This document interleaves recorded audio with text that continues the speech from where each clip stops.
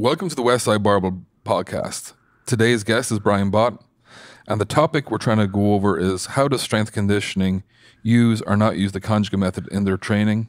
We'll have different segments throughout this episode, but the podcast is going to aim to gain insights into the following areas: why to become a strength coach, what primary teaching points has Brian taken from the Westside Barbell system, and how did he interpret it into his own methods, the role of a college strength coach and what impact do they have on athletic development, and we'll go over his growth as a strength coach throughout time, and then we'll also discuss the move into the private sector and what challenges and benefits did it bring to him.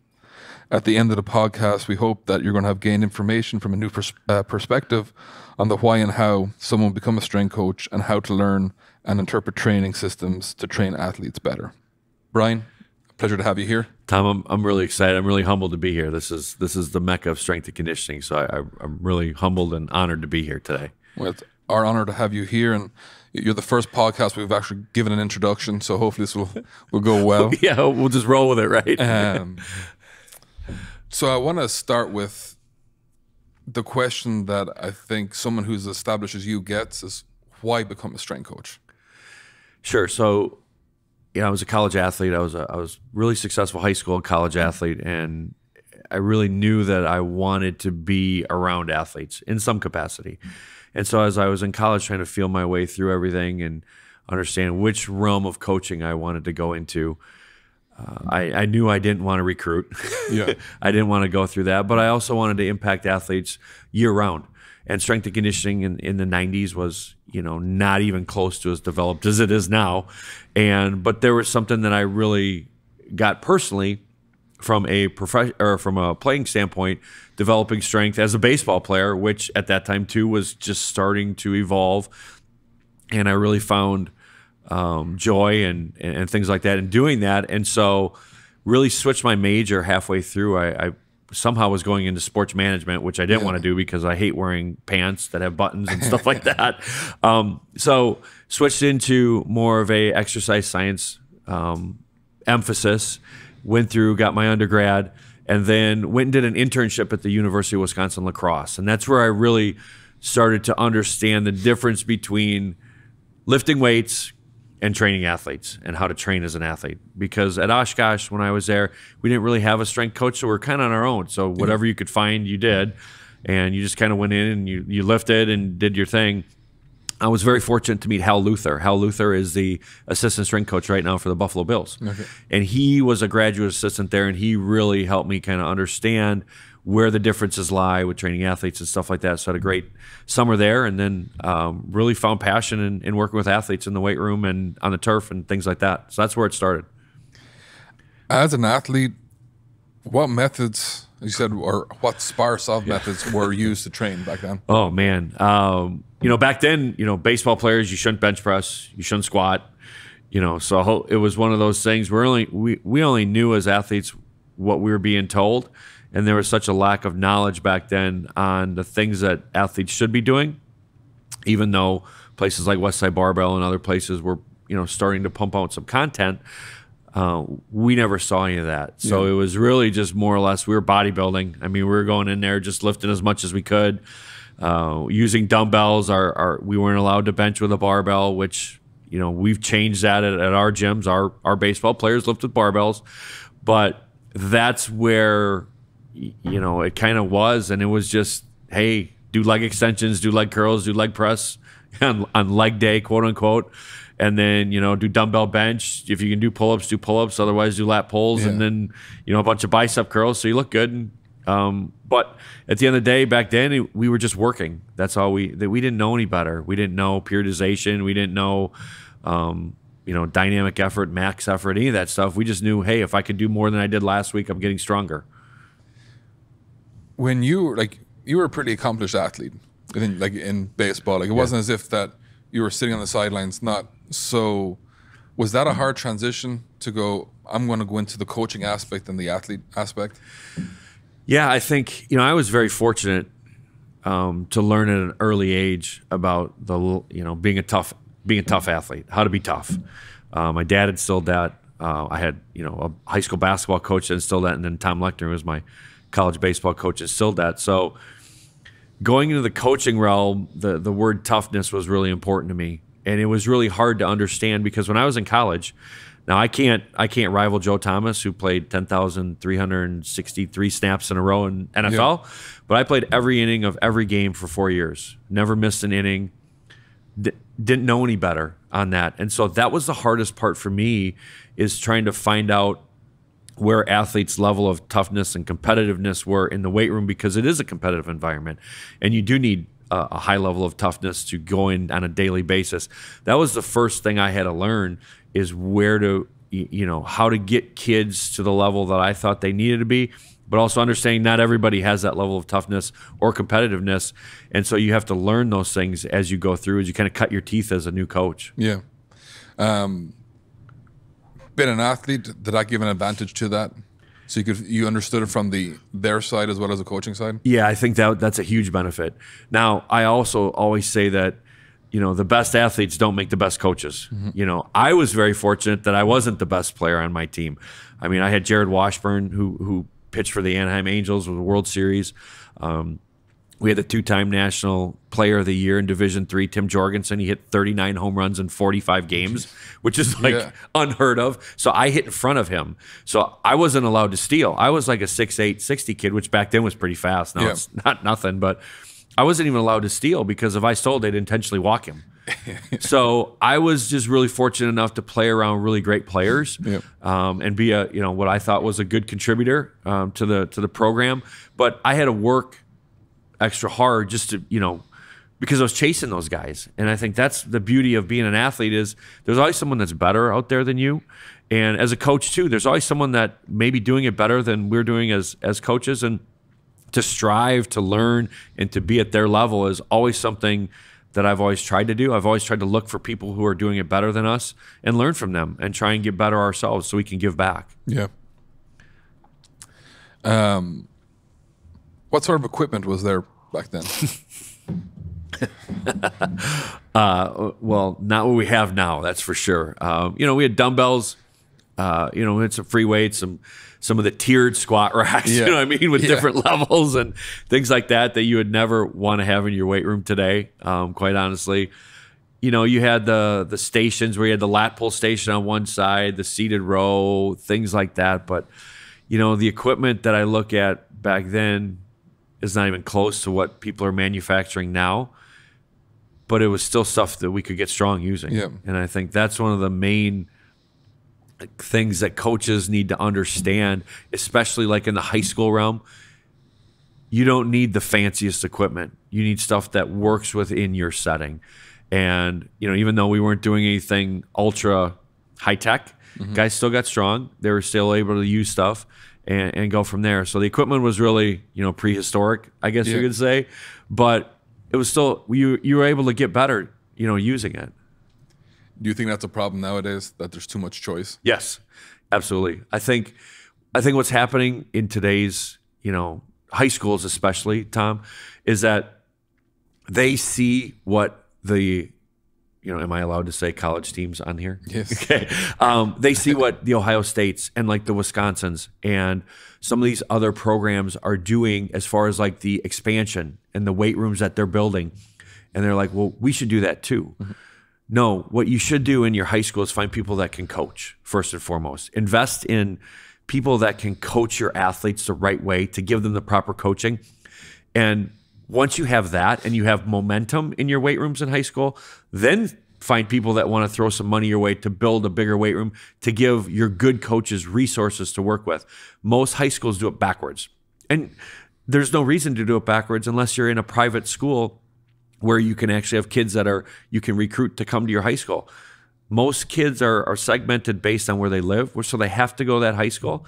So find like good coaches first and then build your elaborate weight room. Don't do it backwards, because we see it all the time. You build this elaborate weight room, well, we don't know what the hell to do with half this equipment that we bought. You know what I mean? So that's one of the biggest problems I see in high schools right now. How would you hire a good coach? Like, what is a good strength coach to you for high school?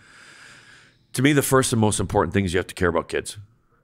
You just have to care about their development. You have to care about them personally, first and foremost. Because if you're just more worried about what you're putting on a sheet of paper and what exercises they're doing, you're missing the whole point of being a coach.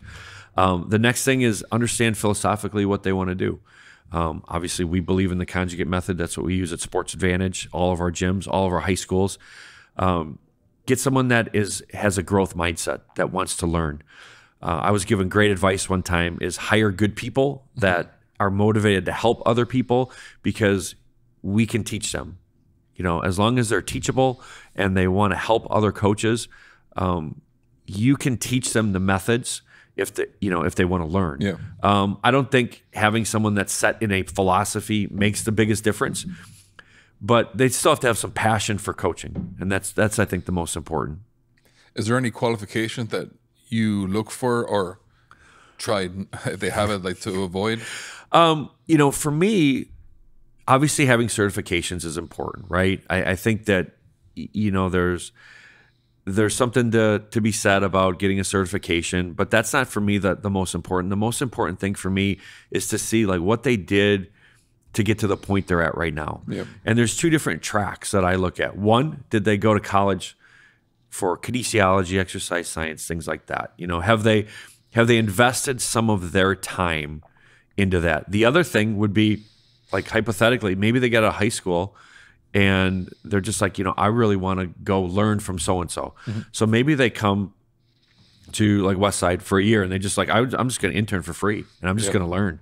Obviously I think some of the greatest coaches ever probably didn't have, a college degree, and they don't need to have a college degree, but they have to have some type of track where they've shown that they're willing to sacrifice their time and learn different things that may make them a better coach. Certifications to me is nice, but I don't hire based on certifications, because to me, quite frankly, anybody can sit down for 3 hours and take a test. Yep. Now, do you have to study for the test? Yes. Do you have to pass the test? Yes. But at the end of the day, like, if you just sit for a test, that's not going to be the end all be all for me hiring you. I want people that care about people and then that have invested in their knowledge and their growth as a coach. How do you see or have seen the role of interns change in terms of what an actual internship was to what an internship is now? Yeah, so I think there's a lot of different internships scenarios, and it's unfortunate because I think in different scenarios, whether it be in team scenarios or whatever, you have a director or a leader that wants to impose that they're better than the interns. Yep. It really frustrates me. I've had guys that work for me that have done internships at different places that they're just like the scrub boy. And the scrub boy to me is the person that cleans the facility, adjusts the weights so all the numbers are on the top, things like that. To me, an internship is, it's typically free help or someone that's volunteering. So yes, you're getting someone to help you with some of the things that maybe are little tedious tasks and stuff like that. But what we do and what we're building is more of like a class and curriculum for our interns. Mm-hmm. So they actually meet with with Robert on a weekly basis, and we go through like a curriculum, like if we were teaching them, how to be a assistant coach with us or a director with us. So, and it's a lot of it has to do with educating them on the Conjugate method. So we have, 1 week is just basically how to teach the box squat. Yeah. And at the end of the day, if our interns, if they start in January, by April and May can't run the groups, then we failed them, because they're giving to us, so we have to give back to them. And I think a lot of times, some people use it as a power trip, which is wrong. Mm-hmm. I mean, people are volunteering their times, especially in today's economy, where you have to give them something, and not just, the name on your resume. Hey, I interned here and I interned here. Well, that doesn't tell me anything. Like, what do you know? What did you learn? Mm-hmm. Things like that. And so I think some people are starting to get it, but I still think there's that imposing, hey, you're just kind of like the scrub boy, and that's what I like to call them, and which is wrong. Yeah. In that, do you think that there was a filtering process by getting up real early and being able to have that consistency that has possibly carried over to make you a better coach? Or do you think that aspect of especially in just say in a college football weight room, right, which we'll get into, but those early mornings and late nights, I think test the metal for a lot of people, but it really assures that you're in the right occupation. Yeah, when that alarm goes off at 4 o'clock every morning for me, it's they're for everybody. Nobody says that they like getting up extra early every day. If you do, you're trying to sell something on social media. When that alarm goes off at 4 in the morning, you have to be ultra passionate to get up, get your stuff done and get there on time, And I think you learn discipline, and discipline is a huge foundation for being a great coach. And so is consistency. And consistency is one of our pillars at Sports Advantage for success. And if you can't consistently repeat that action, and like you said, if you can't consistently stay until the work is done, we don't have time constraints on our guys. You have to be there on time. That's one restraint. You get to leave when the work is done. That's the second one. Yeah. So if we don't have groups, and you can leave at noon, you can leave at noon, as long as what we need to get done gets done. And I think if you can teach interns and young strength coaches that, it's great, because we're past the days of, hey, I gotta be the first one in and I can't leave. I come in when it's dark, leave when it's dark. Yeah. You know what I mean? Be efficient with your time. Teach young people to be efficient versus that time in the middle of the day. Like if you're working with college athletes or high school athletes, like you have from like 8 o'clock until 3 o'clock where you have nothing but to get done your other tasks for the day. Get them done. Get your training in then. Don't just sit on Instagram for 2 hours and scroll and scroll and scroll and scroll. Teach people to be efficient. And I think hopefully with internships, especially at the universities, hopefully they're getting better at that versus just having the kids clean the weight room all the time. Yeah. I mean, that does nothing for a young person's development. It helps make the weight room look nice.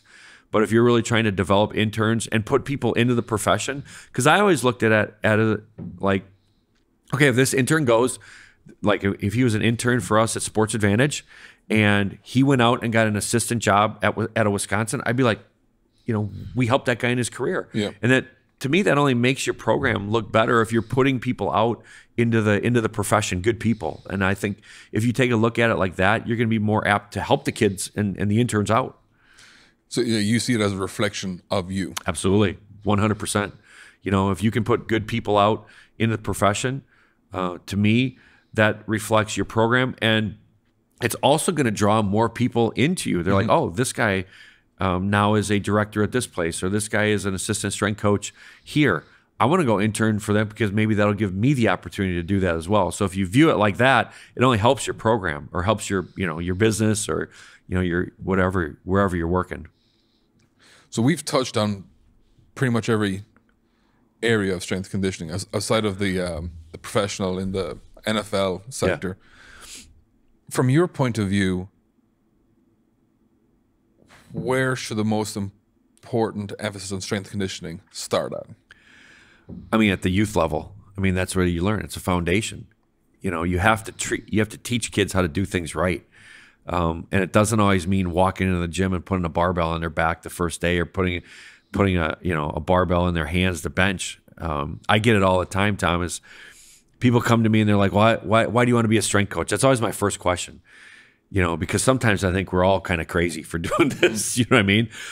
And a lot of times I get, well, I want to work with college and pro athletes. Well, those guys are already pretty developed. And they're, especially the pro athletes, they know what they want. I have, guys that I train and, they could train themselves pretty much because they know exactly what they need, what they want. We've taught them a good job with the systems. They have us around, obviously, if we have to make changes for them. But that 7th and 8th grade, high school, I mean, if you can really put great teachers and coaches with those kids, once you teach a foundational movement and they have it ingrained in them, it's really hard to screw it up, as long as you teach it right. But if you teach it like crap, I mean, then all of a sudden now you're breaking bad habits. And so that is where we need our best teachers and our best coaches. And that's where you can make the most impact, because coaching is making an impact on other people's lives. Coaching isn't about us. It's about the athletes and the people that we affect and that we teach. And so if you can have great people in that 7th and 8th grade, even 6th grade, in high school levels and be great teachers, that's where you're going to make the most impact, because you can start to develop them. And they're going through growth spurts, which, is an easy way to get, their numbers to go up, because they're growing and they're getting stronger. And so having really great teachers at that level, that to me is the most important. And to me, that's the area I enjoy the most, because you impact their lives in different ways than what their parents do or their sport coaches do. And that's where you can develop really great relationships with kids as well. So to me, that is the most important. Everybody wants to work with, the pro athletes and things like that. But if you want to make a real big impact, those ages are the most important.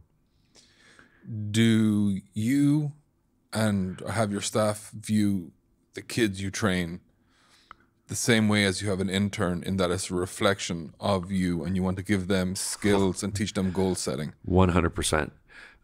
If you watch our social media, and we talked about this a little bit, we show exactly what we do on our social media. We're not a picture print, organization.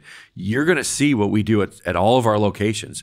And the best part about our locations is that if you look at our Sports Advantage Beaver Dam, and you look at Sports Advantage Wanakee, Verona, Oconomowoc, and some of the other ones we have coming out, if we're looking at a max effort day, all four of them are going to be different. Yeah. Because what we do is we teach our coaches that the kids that are in your gym are going to have different needs than the kids at a different gym. And so the same philosophies and the same foundation of the Conjugate method are utilized in all of our gyms and all of our high schools. But we take it a step further. It's not just copy and paste. So we're not a chain, things like that. It's every director has to have a incredibly high knowledge of the Conjugate method, how to program it, how to make adjustments, which I think is the most overlooked part of the method. And when you watch it, you see differences. And so when we have kids that are doing different things, we take a lot of pride in how our kids look when they train. Because that's a reflection of us. And there's been many times where or one of our other coaches is like, hey, that doesn't look right, and we take it down. Because at the end of the day, let's be realistic. In every gym, in any gym in the world, there's going to be some times where technique doesn't look the way it's supposed to look. You just can't, it's going to happen. And so that's where a good coach understands that and coaches the kids through it and makes the corrections. But we're very diligent of what we show, because it's a reflection of us as people and coaches. And like I said, parents are giving us their most prized possession. A young athlete is a parent's and a family's most prized possession. We take that responsibility very seriously when they walk in the door every day, no matter if it's the warm-up, if it's their mobility, activation, prehab, rehab, whatever it is, jumping, squatting, deadlifting, anything. We take that very serious. And so the technique that you see from our programs is, I think, at a very high level. We take a lot of pride, and our kids take pride in that too, because the kids see social media and they see other stuff, and we educate our kids. Like, our kids understand the Conjugate method as they get older. They ask questions, and so we educate them. We want them to know, and so they understand what it should look like and what it shouldn't, and what pride and where you train is. And we have a lot of kids that take a lot of pride in their training with us. Have you seen your kids be more assets in a college weight room that started with you compared to others? Oh my gosh, yes. I just went to a Big Ten university to visit. We had two kids that trained there, and from the head football coach to the head strength coach, really had incredibly positive stuff to say about the two kids that trained with us in our Sports Advantage Wanakee location, that they were prepped, ready to go, knew how to follow directions, knew the tempo, because again, going from high school to college, there's a different tempo. There's also the anxiety of being around, guys that are 4 years older that are grown men, and you're 18 years old. And so we get that a lot. We get some kids that, went to UW that have trained with us. And we get a lot of positive feedback. Hey, they're very sound. They take coaching, which to me, going from high school to college is the most important thing. Can you take coaching? Because typically, if you're playing college football at the Division I level, any college sport, you're probably one of the best two players on your team in your school. Yeah. So if you can take coaching, then when you go to that next level, it shows that you're able to understand that, hey, I have growth to do. And I think that's a really important message for high school kids to learn. But yeah, we get a lot of positive feedback on our kids when they go to college because they're taught right. So the way you've taught them, they go into a college weight room. Do they know what's going to work, what's not going to work, and how to adjust to that situation so they don't get hurt? I think that becomes a really fine line, right? Especially as a freshman when you walk in the door. And every college scenario has a different style of training. And so not everybody box squats in college. They should, but not everybody does. So when our kids go, we educate them on how to ask questions. Yeah. So you don't want to, like as a high school senior going in to be a freshman in college, you don't want to walk into your strength coach's office or your position coach's office and be like, hey, I didn't do this in my high school. This, this works for me. This work, you got to be smart about it and ask the right questions. Hey, coach, when I was training at Sports Advantage, we used to do this. I had a lot of good success. Can you, just explain the philosophy? And a good strength coach in college will take that as a athlete that wants to learn, not as someone that's trying to like, I don't believe in what you do, and so we educate our kids on that too, because there's a lot of different ways to do the right thing and ask the right questions, and also to understand their bodies. If something's not feeling right, to make sure that they express that. And if they need more, if they feel like, hey, I can do more, to just say, hey, coach, I think I can be pushed harder, and there's ways to say that. But we advocate for our kids to hey, ask questions, be smart. You guys are educated enough when you leave. It works, things like that. And unfortunately, sometimes the kids come back and, they, especially as freshmen, because they're in a learning and a teaching environment. So maybe they do regress a little bit. Yeah. But it's not because of maybe what they're doing. It's maybe they're just being taught a different thing and they have to kind of reprogram some things. When your kids get accepted to a college, like that's a very big day in anyone's life. Yeah. Do you do background work, or your staff do background work into the system they're going into and try to educate them, hey, this is what you're going into, this is what to be aware of? 100%. I even go as far as emailing or calling the strength coach and just be like, hey, I introduce myself to them and I say, this is what we use. This is how they've been trained. And 100% of the time, this is 100% of the time, the coaches say, keep doing what they're doing. Just keep doing what they're doing. Whatever changes we need to make, we'll make them when they get here. Because obviously, if they've been training with us for 6 years, 2 years, 1 year, whatever, something's worked to get them to that point. Or I don't ever say that we're the end all be all and we're the only reason kids get recruited. I hear that a lot and I think it's a joke. There's so many different reasons why kids get recruited. We're a part of that. And I want to be a proactive part for our athlete to make sure that it doesn't appear like they're being standoffish. Hey, coach, what are there things that you want me to add in? I always 100%. We don't do Olympic lifts at our gyms for a lot of different reasons. And I tell the coaches, hey, if you're doing Olympic lifts, I feel like I can teach them because I did when I was at Wisconsin for a while. But we don't do that here. And I would rather have them learn under your guidance versus me teaching it the way that I teach it. Because again, everybody has different coaching cues and things like that. So we're ultra proactive. And to the college strength coaches' credit, they're always like, keep doing what they're doing. Whatever they're doing is working.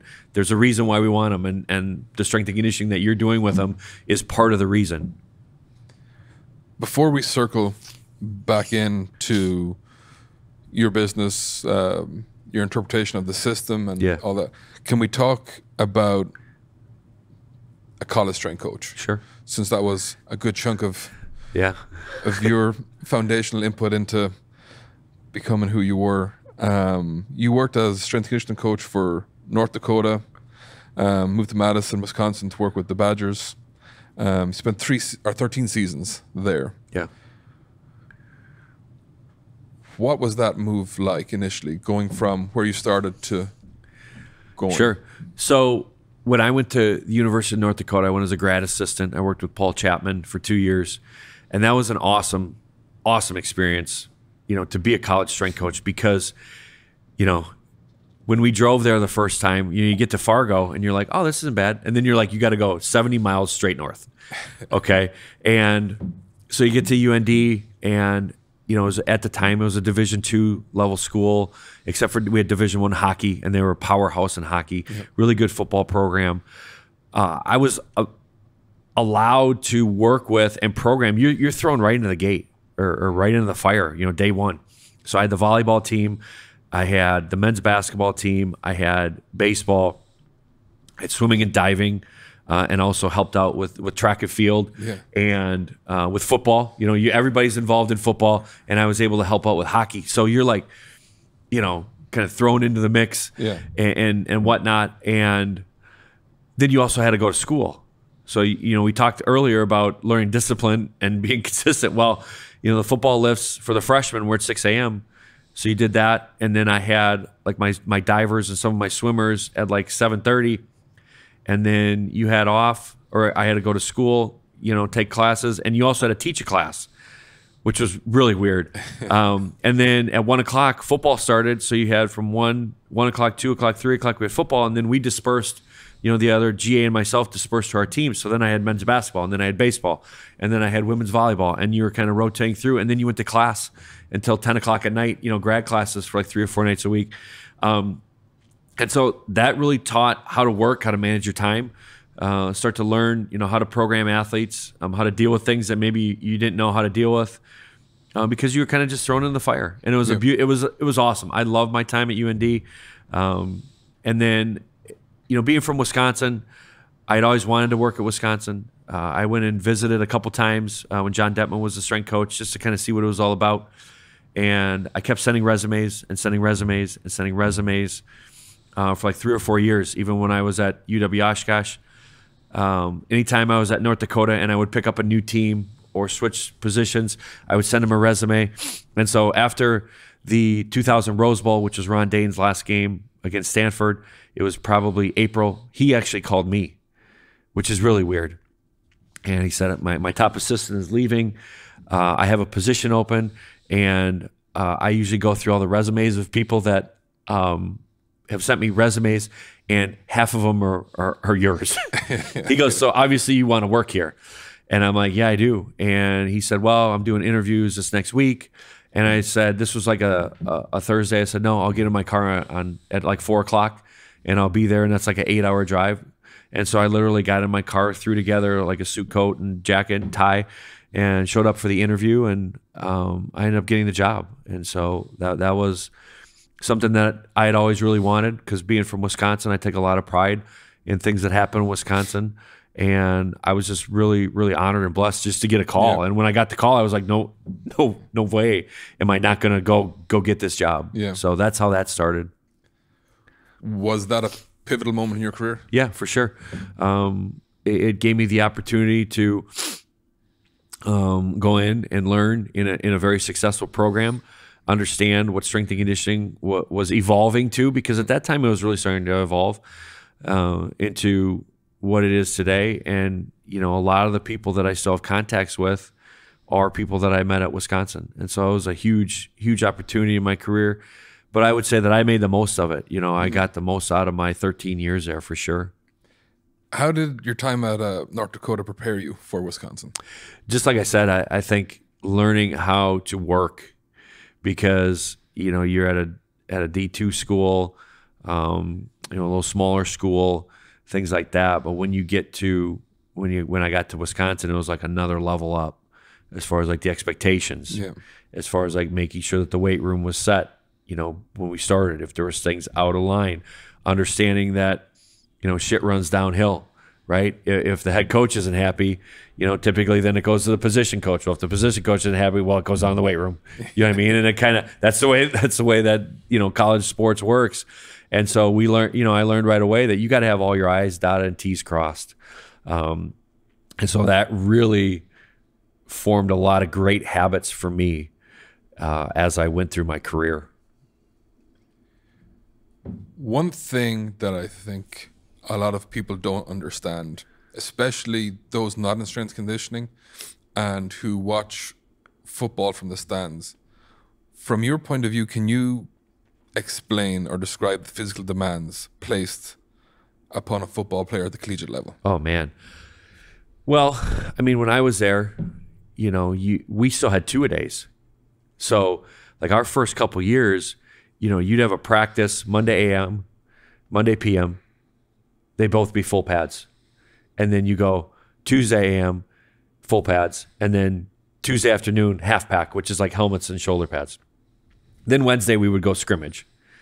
And then Wednesday afternoon, you'd go do a walkthrough. Thursday, you know, maybe if the scrimmage went well, you'd have like half pads. Thursday afternoon, half pack. Friday morning, you do full pad. Friday afternoon would be what we call spiders, or like little foam fake shoulder pads. And then Saturday, you'd have another scrimmage. So just imagine like 2.5 hours in full pads, you know, twice a day, you know, 3 or 4 times a week. The demands on these guys are incredible.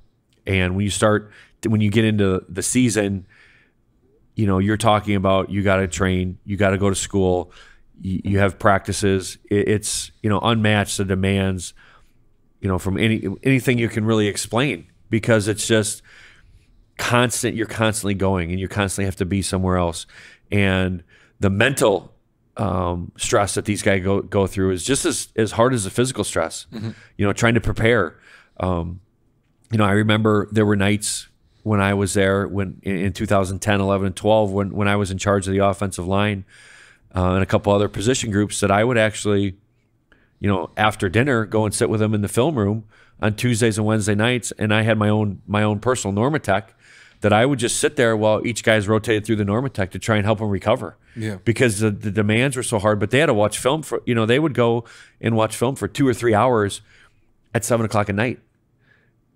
And so what people don't understand, and when they watch college football, it's funny to, you know, why are we calling this play? Why are we doing this? Well, because we've studied for 100 hours, and the coaches have looked at that portion of this play we think will work. And what they don't realize is that the other team is doing the same thing, and how can we counteract it? And so the demands that go on the players, kind of go back to that, is, in my opinion, unmatched. You know, now they've gotten better. The NCAA has gotten better with that, trying to, you know, moderate some of that stuff. And, you know, rightfully so, because I think sometimes things went way too far okay, run it again. Well, we've been out here for 3 hours and it's 90 degrees. No, run it again until we get it right. Well, those days are gone in college football. You know what I mean? You just can't do it anymore. So I think it's gotten better. And I think, you know, a lot of the programs have done a better job with understanding the value of nutrition, the value of the recovery modules, that hundreds of different recovery modules that these kids need. So I think it's gotten better to help manage it, but I don't even know how you could put like a number, like a 1 to 10, how intense it is, because practices get really intense, you know, and they're physical. So, yeah. From when you started to when you finished, how did your perception of your job and how you trained your athletes evolve? Whew. There's a lot in that, I know. There's a lot in that. So when I started, you know, I really, as a young coach and a new coach, right, you want to impress your boss. Yeah. There's nothing wrong with that. And so you're always doing exactly what you're told. You're always, you know, early. And I still, it drives me nuts, like when I fly with my wife, because she'll get to the airport at the last possible minute, and I want to be there 2.5 hours early. You know what I mean? Because it's just ingrained in me. I think a really pivotal moment for me in my career was Barry Alvarez's last game. We were playing Auburn, and we were decimated on the defensive line, and we had to have Joe Thomas play D-line for us. And because he was such a great athlete, well, he's also, you know, the best left tackle to ever play the game. And that was his junior year. And I mean, he, you know, in all reality, he probably was going to leave for the NFL draft. And so there was a play that he was kind of on the back end. He was chasing the play, and he was running and went to, you know, slow down and decelerate, and ACL tore. And so I'm sitting there like, one, okay, this guy just lost millions of dollars. Two, to that point, that guy pound for pound was the best athlete I had ever seen. Why did this happen? And that was like an enlightening moment for me, of to start thinking like, well, wait a minute. Maybe there are other things that we could be doing. Maybe there are other things that would work outside of just the strict regimented things that we've done for quite some time. And so that moment really shaped my career as a coach, because then I started venturing out on my own. I started watching more stuff on Westside Barbell. I started watching more videos and clips of different places and how they do things, and start wondering, okay, for my own personal want, right, are there things that we could do better? And I started bringing some other things to the table of like, hey, have we ever thought about doing this? And, and exploring some different things. And I think it helped the program. I think it was something that, from an injury prevention standpoint, that's the most important thing that we do as a college coach. Your job is to keep the kids on the field as long as you can. Big squats and big benches are great, and they also aid in that progression, but your job is to keep kids on the court, on the field. And so that was something that I really dove into. Are there other things that we can do? And I think it really bettered my career. So unfortunately, and Joe and I laugh about this because Joe's my business partner, and every time that we do an event or something, I always tell, that's kind of changed my career. Unfortunate, but it really did. Things turned out pretty okay for him in the end. Not bad. Yeah, he did all right. Yeah, he did all right. No, but I think then moving forward on that, Tom, after that, we had a change in leadership as strength coach, and Ben Herbert, who's now the strength coach in Michigan, took over.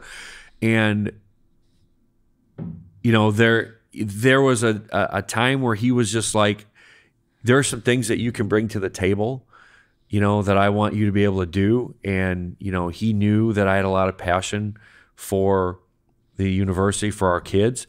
And, he gave me some very unique responsibilities that you don't see in college football. I mean, if you would have walked into our weight room, you'd have thought there were two head strength and conditioning coaches.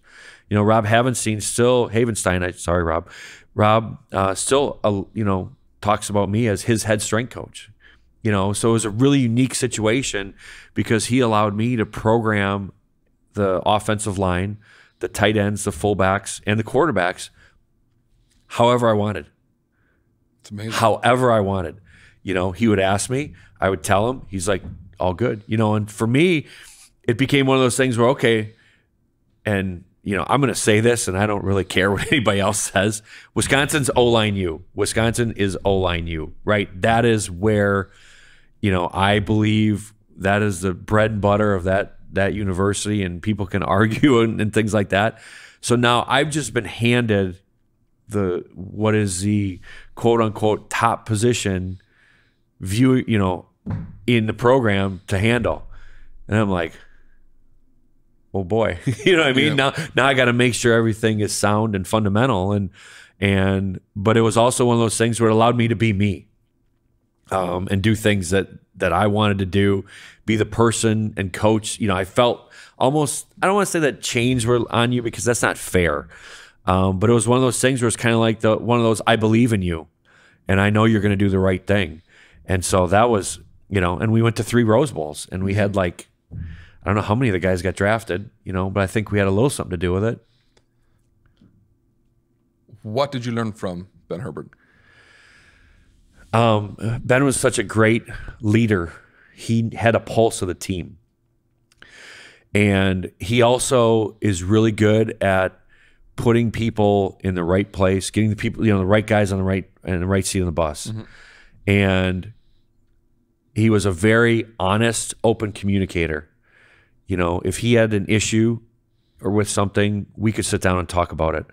And, I owe a lot to my career to him because he gave me the opportunity, to, I don't want to say be out in front and center, but, allowed me to be, integral in the program instead of a lot of times, in college programs, you see the head strength coach gets all the notoriety and the 4 or 5 guys that are the assistants, they're the assistants. Well, he gave me the opportunity to do that. He also gave me the opportunity to grow on my own, and have conversations with him.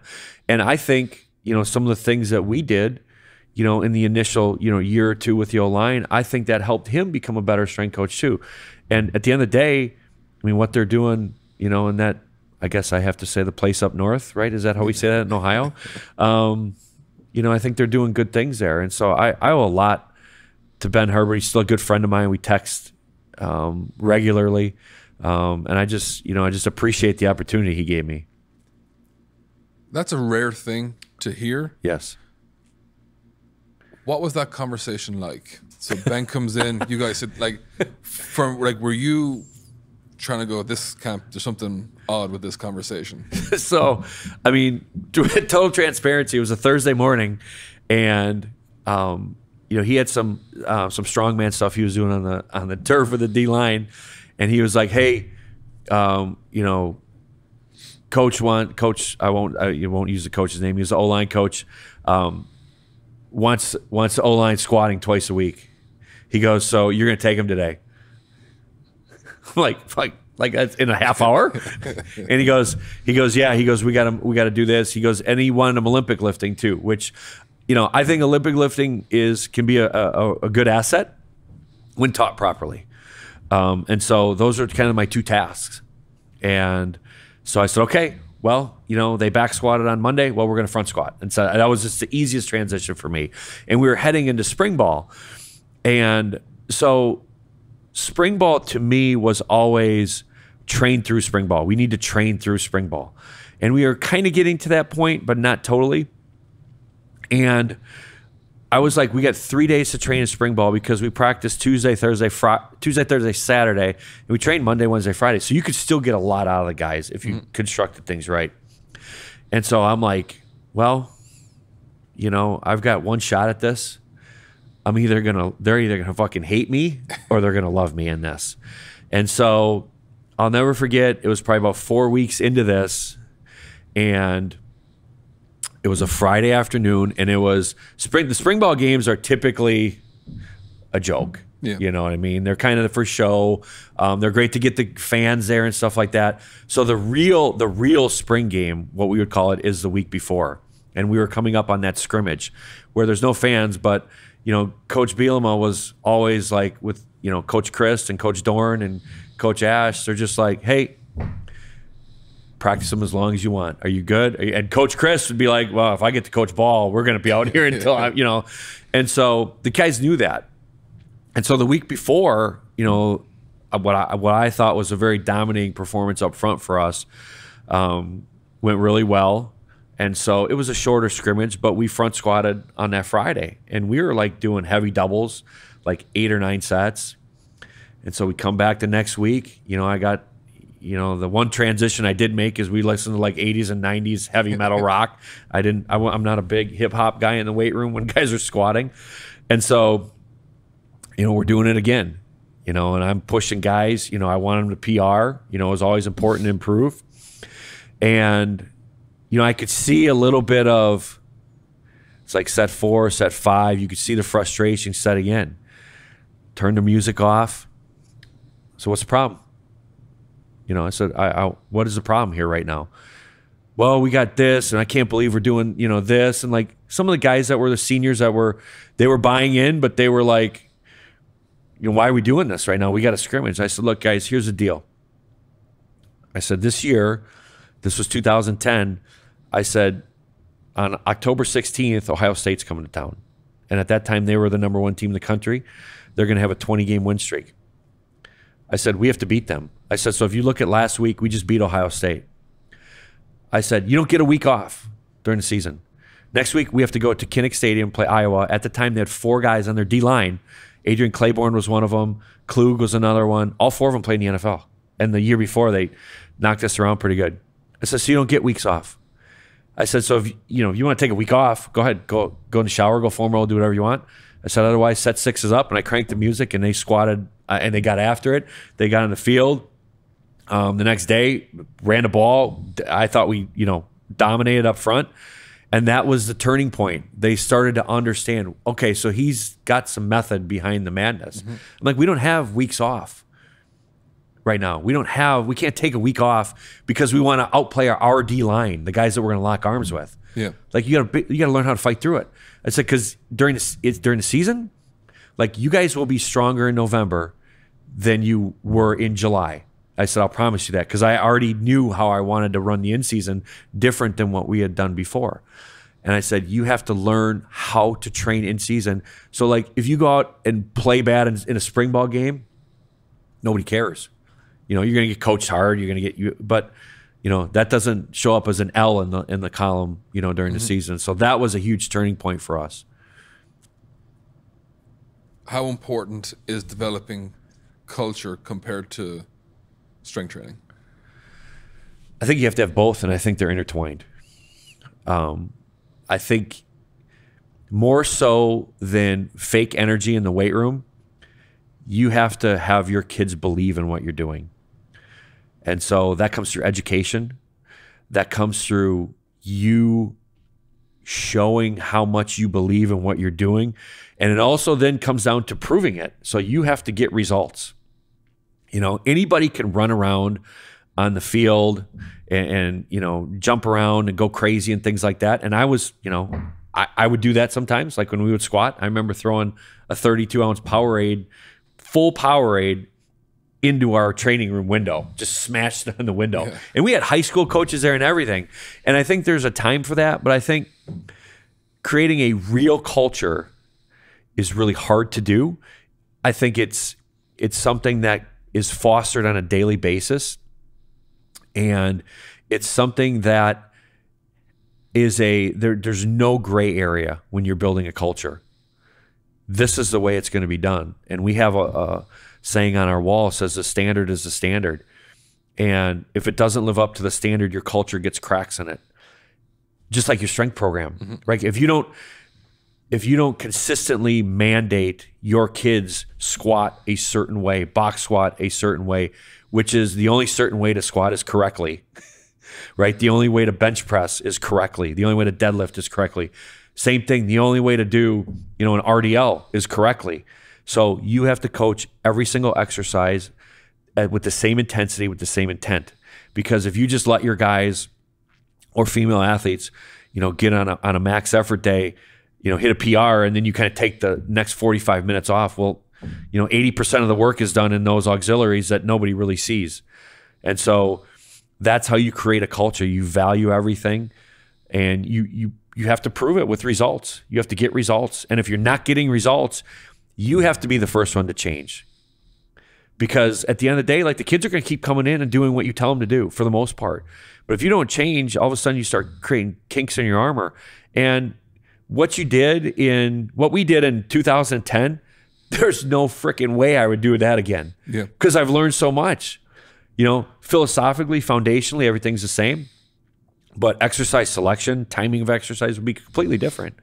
So a great football culture, a great sports team, I shouldn't just say football, a great sports team culture to me is built in the weight room, but it can also be crumbled in the weight room.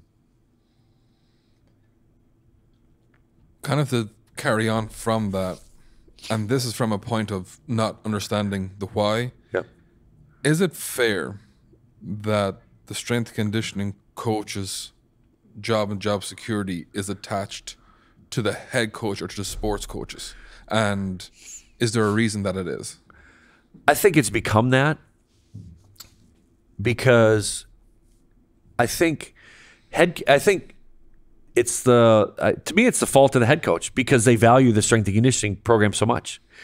And I just know that, just watching some of the hires over this past year, the first guy they hire is a strength coach or the two coordinators. So I think in college athletics, there's putting more of a premium on the strength coach because they're with the guys more. I heard a stat from the new staff at Wisconsin that I think their strength coach touched the athletes in some capacity like 280 times in a year. That's 80% of the days of a year you see that strength and conditioning staff. So is it fair? I think it is fair to a certain extent. But if you start just looking at wins and losses, I think that's where we get into that mucky region.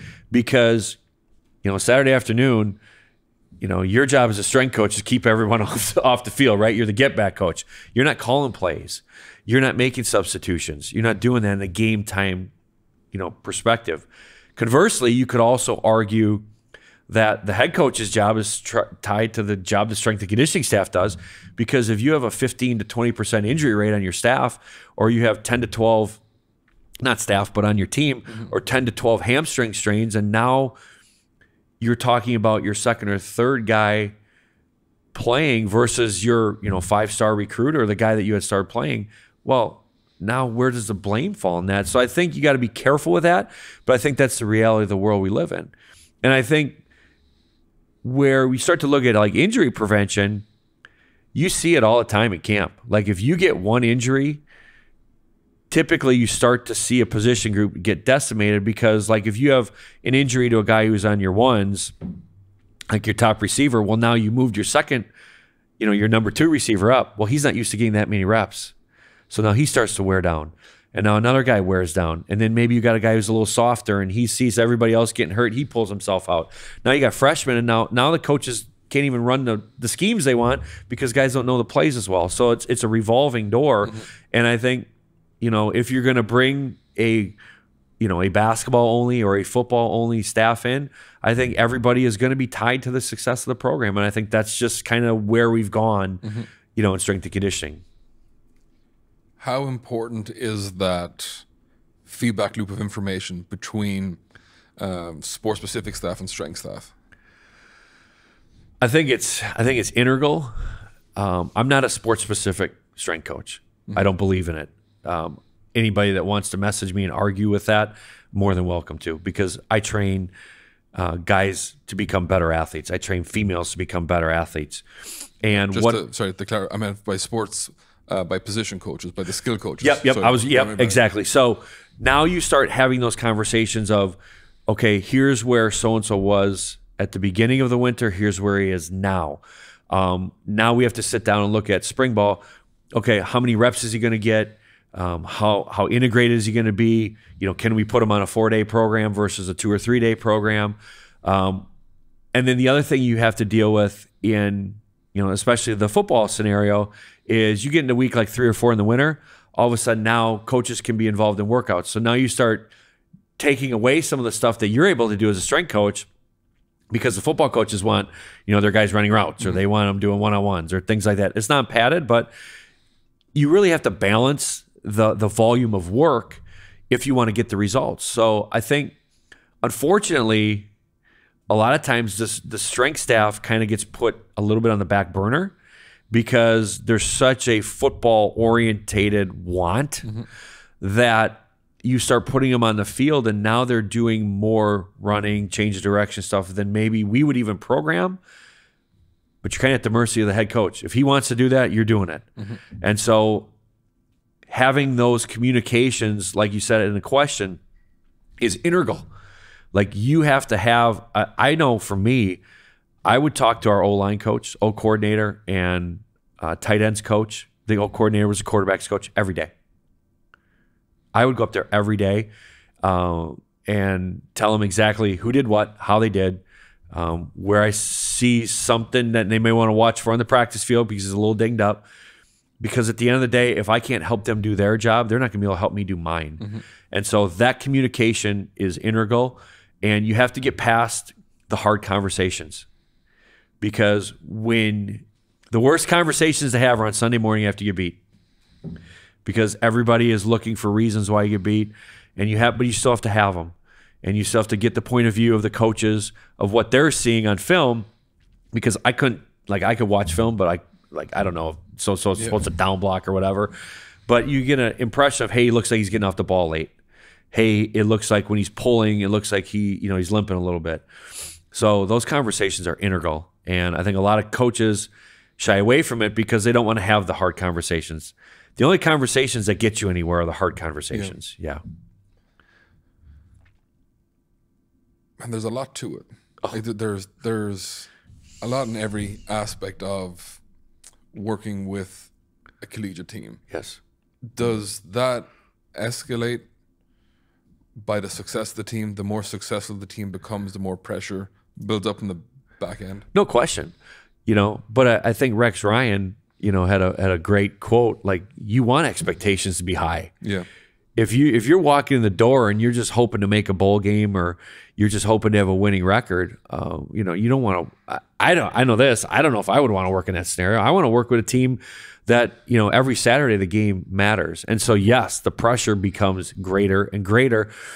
And what I'm seeing from a trend, this is just for me being in it and now out of it, is when you look at the NFL, and we all joke that the NFL is not for long, right? You know, you're holding the job of the person that's going to replace you, really, is what coaches joke about. You know, they're getting rid of coaches after 1, 2, 3 years. Well, you know, college football seems to follow what the NFL does. Now you're starting to see these contracts grow and grow and grow. Now the pressure to win increases immediately, right? There's not a lot of, hey, we want to rebuild. No, we want you to win next year. And so I think that pressure then trickles downhill, like we talked about before. And so if guys aren't getting stronger, if they're not getting faster, you better have some data points as to why they aren't, you know? And so that pressure is extremely high. And, you know, you get a guy that pulls a hamstring in a workout or twists an ankle in a workout, you know, that walk up to the position coach's office sucks, because you're like, you know, we were doing this, and, you know, and it's never a good conversation, but you have to have it. You know what I mean? And so, yeah. Did you ever think we would be in a scenario where a head strength coach is making $500,000 to $1 million a year? No, I didn't. But I'm very happy for them. They deserve it. You know, they deserve to be paid like a coordinator, because, you know, I know in one program, you know, the strength coach basically was in charge of the team for half the year. You know, in the off season, they ran the team meetings. They do this, and I go back to Herb's. You know, he does a lot of that stuff. You know, those guys deserve to get paid, and I would advocate their assistants need to get paid. Their assistants need to get paid like position coaches, because they're there as much as the head strength coach is.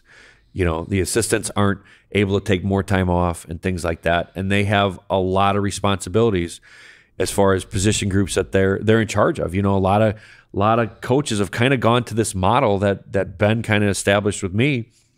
Hey, you have these guys to monitor. So like if their body weight, they're not hitting their body weight goal, now the head coach comes to the head strength coach. Well, now the head strength coach comes to the assistant strength coach. So he's held accountable as well. Yeah. So I would advocate for that. I think, you know, it's something that is just kind of going to be the trend in college strength and conditioning. Is a college strength coach an advocate for the athlete first, or are they advocates for the team? Oh, explain that one a little bit. So if you're working with athletes, is your first and primary focus is to look out for their well-being, and then to convey that potentially to the position coaches because they might be able to articulate? Or do you have to look at, well, what's the best for the team in terms of the I won't say the business, but the organization aspect, or is it all mixed up? I think you always have to put the team first. And what's nice about being a strength coach is you get to have those hard conversations with the kids. If they're not getting playing time, or if they're not improving in a certain way, or if they're not trusted by the staff, I think a lot of times the kids will come to the strength coach because we touch them so much, and they feel that level of comfort. And so then the strength coach's job is to understand, you know, what the mission of the program is, so he can articulate it to the player. But then he can also, on the back end, in a very positive way, articulate to the coach, hey, you know, we have a guy that may be a little disgruntled, things like that. But you should always have, in my opinion, the program is always the most important. That's the same with me at Sports Advantage. Sports Advantage takes priority over anything that I want, anything our owners want, anything our assistants want. You know, the brand and what we put out is always a top priority, and it should always be in that setting. I think a lot of times, especially with the NIL stuff now, like some of these kids are kind of like, I want to look out for myself, I want to look out, and you're kind of losing the integrity of why you're actually there. You're there to play the sport and to try and win games and hopefully win championships and get a degree. You know, so I think a lot of the culture around the sport is hurting that, and it's becoming harder for strength coaches to actually be in that role like we used to be. I've got so many more questions on this section. But I'm going to move on. But I want to end in one. We can obviously hope this is the first of many conversations we'll have. What do you think is the one aspect of collegiate strength conditioning that budding strength coaches get wrong? Oh boy, that's a good one.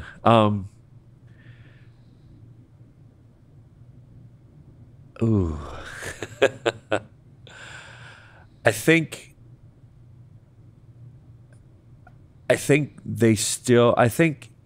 a lot of strength coaches right now are more interested in a little bit more. I don't want to say a little bit more because I want to be really proficient in this. I think collegiate strength coaches, from what I see, are starting to get a little bit more interested in what it looks like on social media versus the work we're actually putting in. And I think that is fostered by NIL again and the recruiting and things like that. So, and I also think losing the ability to develop the kids, right? Everything doesn't have to be like a mat drill or something that's so hard and things like that. Your goal is to develop the kids, to keep them on the field. And so I think, unfortunately, a lot of misconceptions come from what you see in a 1-minute Instagram video. And that's one of the things that, as a strength coach for me, I've gotten way better at. I'm like looking at it like, well, what are they doing this for? Like, this looks stupid. But like, I'm watching 1 minute of a workout that could be a compilation of a whole week. And so I think just keeping the main thing has got to be still the priority. And it doesn't always have to be the hardest thing in the world to create toughness. There's other ways to create toughness besides like crushing the kids on a lot of different activities. That was a hard one. Yeah, because it's so deep, but there's so many avenues to go down. Yeah. Another one is you've worked with incredible athletes all around, but some that are genetically went to the league and weren't just in it, like we're at the top of their game. Right. Did you spot that from the start? Like when you were working with, just say when JJ Watt, for instance, did you just know, okay, there's something with him, or did you see that evolve? No, and I think, well, JJ was a transfer in too, so it was a little different. Yeah. You could see like a guy like Joe when he came in, you knew he was going to be special. He'd our team conditioning stuff on Fridays in tennis shoes where everyone else was wearing cleats, and he moved better than everybody else. So you're just like, this guy's built a little different. But I think what was so nice for me at Wisconsin is Wisconsin's a developmental program. So you're not, you got Joe Thomas. We didn't have a lot of other guys like Joe Thomas. They had to be made into players, and they had to make themselves into players. So they had to develop. And very rarely did you see a guy like that. You're just like, he has it. I mean, all the qualities, 18 years old, he understands discipline. He trains hard. He does things technically correct. He's coachable. He goes to school. He eats right. Yeah. So that's something that really has to be fostered as a strength coach. And that was just, to me, that was the best part of my job. I mean, a guy like Ricky Wagner came in at 265 pounds and was a tight end, and ends up being a starting left tackle and being a right tackle in the NFL for like 8 years. So the developmental process was the best part of it. So very rarely do you see a guy that, is you're like, whoa, he's got it,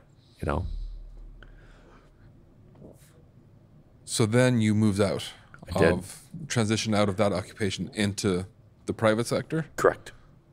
What warranted that move? And then was that like, now you're into the Wild West of where the regulations that may have been there are not there? Yeah. What was that whole transition like? So, I was going through a divorce, and we were going through a coaching change. So it's two things.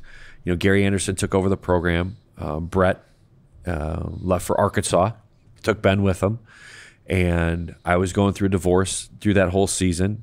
I have 3 boys of my own, and really had to make the decision of, am I going to stay at Wisconsin, which was, from a job standpoint, the best job I've ever had, because I don't consider Sports Advantage a job anymore.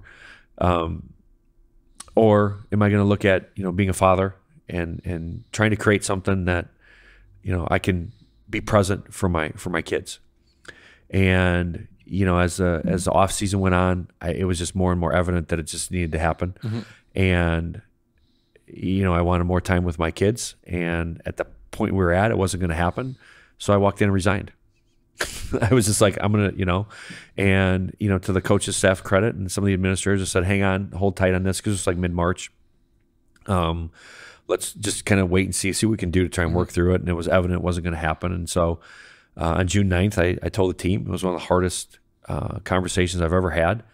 A lot of 18 to 22-year-olds crying. I was in tears, because I just loved those players. And I still love them. I mean, I was in Kurt Phillips' wedding, and I've been invited to guys' weddings and stuff like that. And but I also knew that it was the right time for me to do something to be impactful, because we talked about the value of training for young athletes.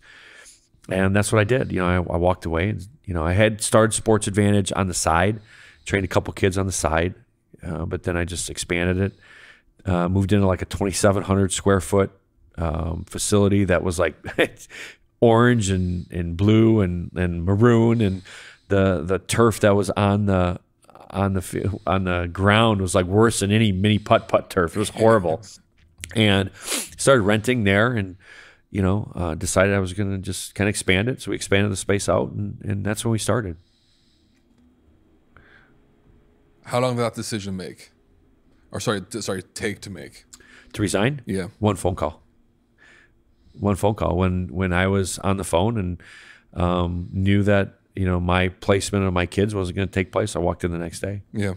It was like and I really had no clue what I was going to do. But at the end of the day, it was one of those things where, to all the coaches out there, if you have kids, like we all know this, like that is still your first responsibility. And some people get lost in that, and you don't have to in today's day and age, And for me, it was one of those things. My kids were, I had one in middle school and two in grade school, and there was just no feasible way for me to do it. Yeah. And I didn't want to, and I also didn't want to cheat the program, because to me, not being available for everything was cheating the program, and that's not how I do things. I'm 100. People that know me, I'm 100% of the time. If I'm doing something, I'm all in. Yeah. And so that was that decision. Did that transition and that time add to your ability as a coach? Yes. It allowed me to take a step back and realize that there's no end all beat all in any profession you do. You can always look to better yourself, and things like that. And so for me, that put my back against the wall. I'm like, okay, I got to provide for my kids. And right now, I'm just running like 2 or 3 sessions a day. At some point, that's not going to be enough. Yeah. And so I think as coaches, those are the best scenarios to be in. I mean, you got put in it. I mean, you know what I mean? When you look at it, because you learn who you are as a man and as a person, how you are going to try and build something that is long standing and just that you can provide for your kids.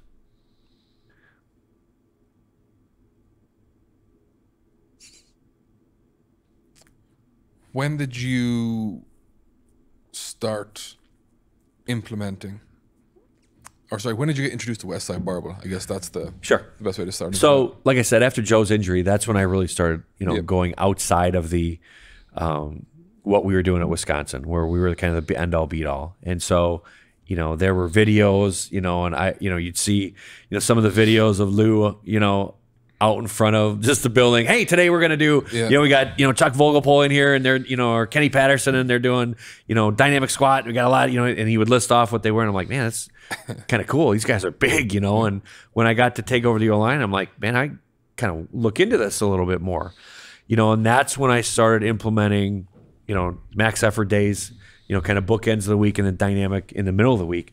And when I was in Wisconsin, we only used chains. So I wasn't exposed to bands till like 4 or 5 years ago, at Sports Advantage. We're like, man, the bands for us are a game changer with the young kids for many reasons. But like, we only used chains, and we didn't box squat. We free squat. So everything was free squat. Everything, from a dynamic effort standpoint, was with chains. We did use a couple different specialty bars, like a Duffalo bar, safety squat bar, but we didn't really implement them at the way that we do now in Sports Advantage.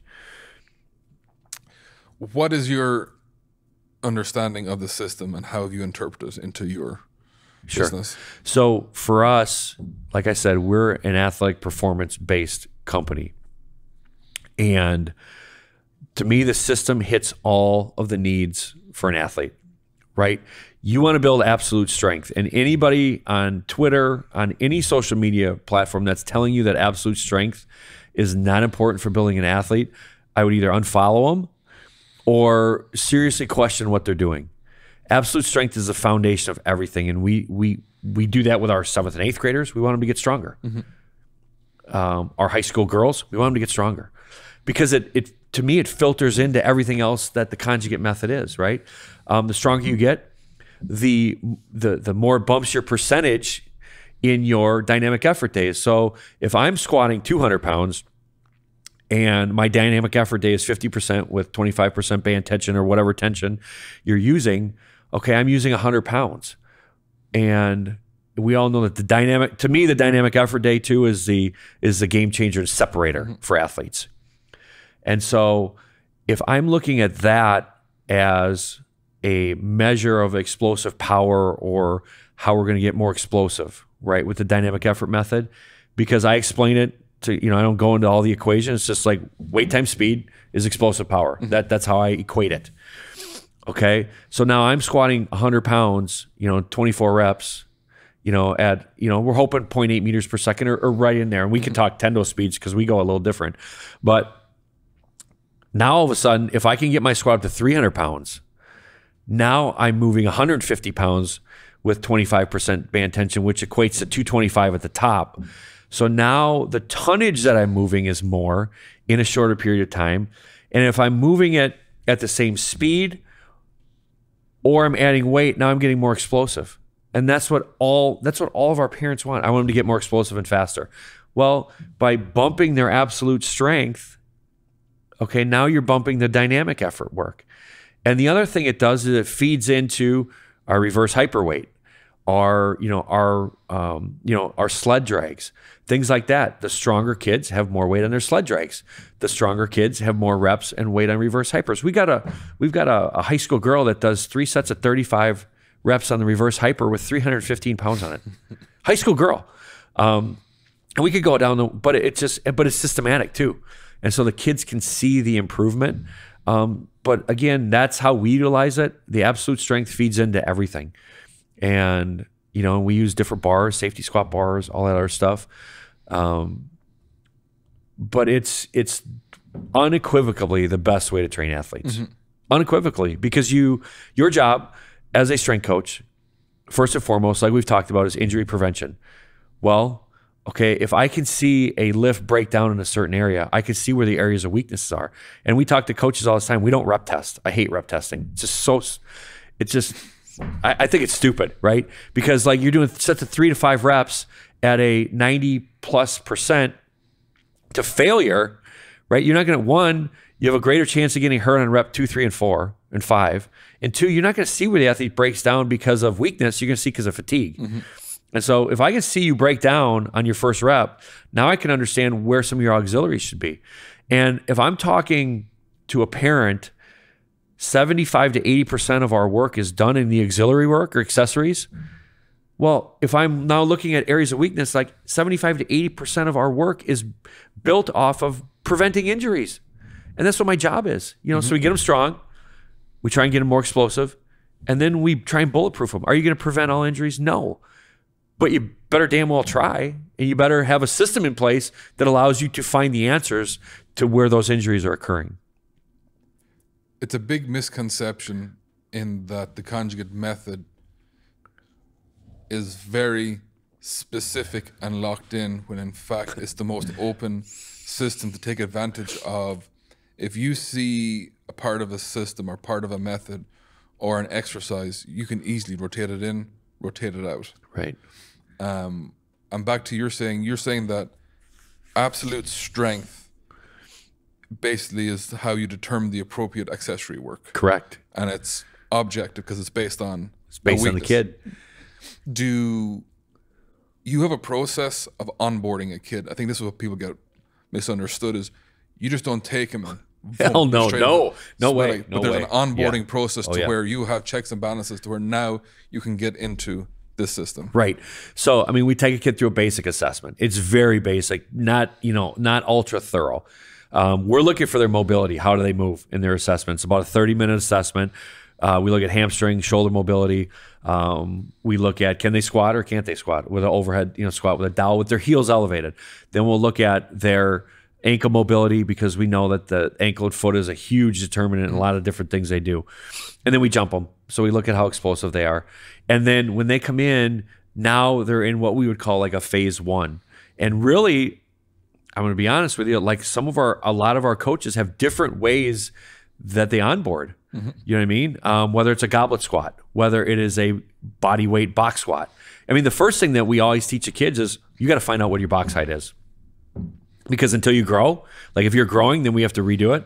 But your box height for us, unless we're going below parallel, is always going to be at that level. You know what I mean? So we teach them how to find their box height. Then we teach them, correct position, body alignment, things like that. Same thing with the bench press and the deadlift. We use kettlebells, we use dumbbells, teaching how to grip the bar. I mean, we go so basic. Sometimes it's like overkill, but at the end of the day, once we teach it, we don't have to reteach it.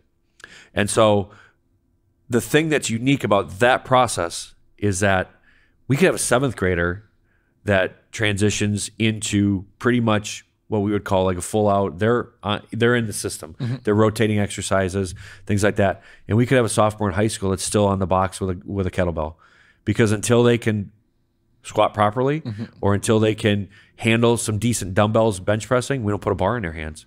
Because again, there's so much more time for growth, right? As a 7th grader, that's 6 years. And we never allow our parents or our kids to be like, well, we want to go to the next level. Okay, you're 7th grade, that means you're going to be an 8th grader. Like, I'm not looking at you being a college athlete until you're probably a sophomore or junior. So that process is very thorough, but we don't hold kids back. Once they can do it, then we start progressing them. See, that's huge, because that's one of the biggest misunderstandings of the system that I know, is that people will try either do a 1-to-1 replica, which can't be done, because Westside's Westside and Louis was Louis, so you can't take that, and you can't take the way he ran the gym. You can take your interpretation aspects into it for sure, but there was very little questions been asked, well, how do you ramp them up? Right. Like if you took a kid of just say 8, 9, 10, 11 years old, every aspect is different. But they would take the main aspect and, well, it's not going to work. Well, of course it's not going to work if you've never done anything before in your life. Correct. Of course, box squats are not going to make sense if you've never squatted a day in your life. Right. Like you have to get the foundations in. It doesn't mean you omit free squats. It doesn't mean that we omit free squats. Right. We put them in and out. We just know where box squats have their value and why we should do them. But I think that is a huge aspect to understand. And how did you arrive at that? I just think it's come from my background as a college strength coach too, right? Is you have kids that come in the door and like you have 4 or 5-star recruits never picked up a weight in his life. We have to teach them. Yeah. And, and then you have, guys that have come in and have been training, 4 or 5 years and either use Conjugate or had different methods, but they can squat really well and bench press really well. Well, okay, they're good. The kids that were the biggest struggle are the kids that came from shitty programs and that weren't taught, how to do things right. And technical flaws all over the place and not squatting deep and, loading everything up as much as they can. And so that is where everybody goes through the process. And once they are like, okay, you can do this, then we progress them. If they can't do it, then we have to keep teaching them and keep working them and keep looking then at areas of weakness as well. So, okay, why can't they do that? Why can't they push their knees out? Why can't they sit to parallel without crashing to the box? Where are those areas of weakness? So then we have to like add those exercises in to try and strengthen them up so they can at some point do it. Because a good coach, you have to be able to progress them into the system that you want to do. But there's no timetable for the kids to do it. Do you want to do it quicker than longer? Obviously, right? Because I think that you have a system in place because that's where you get the most benefit. But you don't want to rush it. So there's that fine line of, is it too fast? Is it too short? Things like that. So every kid is different. And that's the best part about what we do. We get parents that come in and, do you do sport-specific training? No, we do athlete-specific training. We give the kids what they need as an athlete. That's identifying areas of weakness and getting them stronger. To me, that's how you should train. Like sports specific is playing catch with a baseball, is shooting a basketball, is throwing a football, kicking a soccer ball. Our job is to give these kids parameters that allow the sport coaches to have an easier job with the kids they have. Because you're maximizing the opportunity for skill acquisition. Correct. Yeah, because the stronger they are, the faster they are, the harder they can practice. Yeah. So if we all work together in that concept, we're actually we should be making sport coaches' jobs easier and athletic trainers' jobs easier if we're doing it the right way. Can we dig a little bit deeper into the dynamic effort method for you? Yeah. Because it's so interesting that this is a common theme when talking with coaches, in that everything is outside of max effort days. They're different, but dynamic effort day is make or break. Correct. I have not met a coach in this system that has not said the same thing, which is so interesting. It makes sense why, and it applies to both in and out of season. Right. You know, and like I heard Laura on one of the other podcasts, she's like, that's Yep. the day. And, you know, I was very fortunate enough to have her come talk at one of our gyms to talk about this. And the dynamic effort method, especially the lower body day, and the upper body day is important too, but if you want to talk about replicating, if you can replicate like system awareness, like during a sport, well, you're doing, you know, depending on how you program, we usually are 2 to 3 reps. Sometimes we'll go 5s, but mostly we're in that 2 to 3 rep range. 9 to 12 sets, with 20 to 30 seconds rest. Well, if I'm trying to sell this to a football coach, what's your drive look like? You have one play, and then you have 20 seconds rest, and you have to do it again. And you have to move as explosively as you can. But the dynamic effort day, the thing that I think gets overlooked with a lot of traditional, periodization coaches, stuff like this, is if I take a 400-pound squatter, and I'm going to try and do this right off the cuff here. If I take a 400-pound squatter, and I'm using 50%, all right, and he's doing 12 sets of 2 or 9 sets of 3, okay, in that 4 to 5 minutes of work, okay, and with the band tension, now he's moving 300 pounds right at the top with the speed that you're looking for, okay? The speed component is so important with the dynamic effort method, right? You're not just trying to lift weights, you're trying to move it as fast as you can. Mm-hmm. So the speed component is probably the most important thing that argues why that's gaining more volume than straight linear periodization. So if I'm doing 3 sets of 10, or if I'm doing 10 sets of 3, right? I know in those 10 sets of 3, I'm taking a heavier load with the band and accommodating resistance and moving it faster than you can possibly think to do doing 3 sets of 10 with the same load. Because at that point, that 7, 8, 9, 10th rep, we know you're struggling through that. But you got to do it 2 more times just to get the same amount of tonnage. And that at the end of the day, that's what we're looking for. How much tonnage are you moving during a workout? Okay. And we use the same thing with Olympic lifts. That's why we do the dynamic effort versus Olympic lifts. There's no way you can do 24 doubles or 24 reps in an Olympic lift at 75% in 4 or 5 minutes at the speed that you want to move that Olympic lift at. Mm-hmm. And so the other part that also gets overlooked is that now there's a conditioning component to this. Like I remember Alec Ingold, the first day he did it, I didn't even know if he was going to get through the workout. Because he's like, holy smokes, I got to do it again? Like, I move it again? Yeah, you're up. Let's go. 20 seconds, 30 seconds. And then you had speed pulls, right? So now you're taking that ground-based movement of, a starting position in most sports, and now you're trying to move that bar as fast as you can. So for, a guy that moves, can squat 400 pounds and can, deadlift around 400 pounds, you're going to be moving anywhere from 10 to 12,000 pounds of weight in 8 to 10 minutes. Show me another system that can provide that. Yeah. At the speed that we're looking for, which is sport speed. Yeah. There's just no way. And then you add the hypers on. So what we do for reverse hypers is our kids are doing, anywhere from 3, if they're younger, to 6 times the load. And we add the squat and the deadlift. So for some of our kids, they're doing, if that kid was in our weight room, he'd be doing 60,000 pounds of reverse hypers. Okay. Because we feel, and I want to make sure I get this right. I think Louis had said you're doing 4 times the number in reverse hypers in a lot of the podcasts that I listen to and documentation and stuff like that. We do 6 because it's younger kids. So they need more development. They need more traction. They need all that stuff developed. We don't have any low back injuries in our gyms. We have very few hamstring injuries.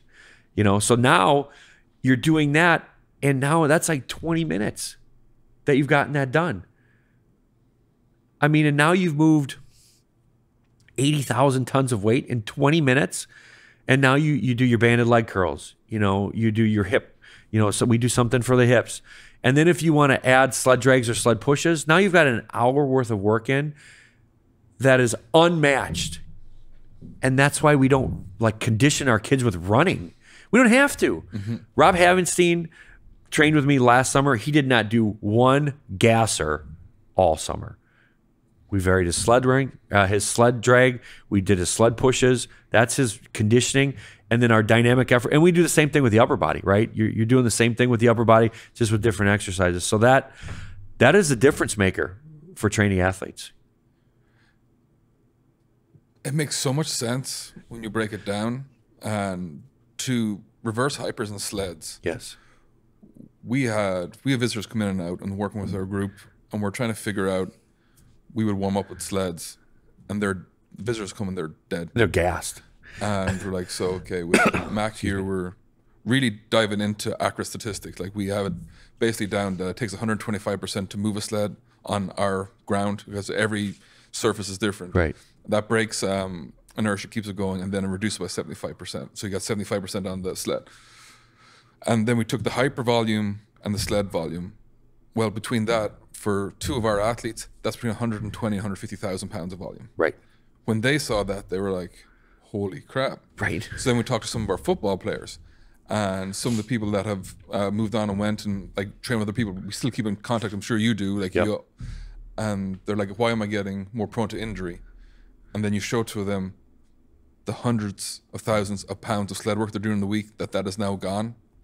Because if you think I'm just pulling a sled, well, no, there's intent, there's a purpose to what you're doing. Right.